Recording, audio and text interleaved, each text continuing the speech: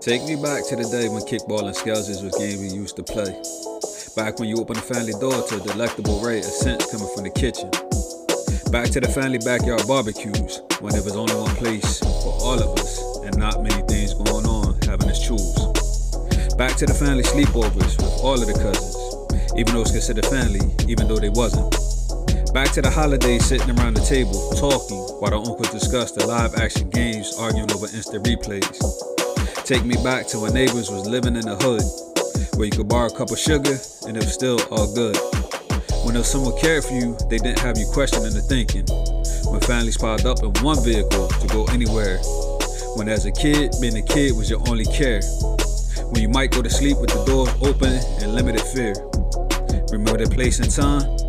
Yes, I truly want to go back there. Take me back to when our folks was loving the skin that they's in.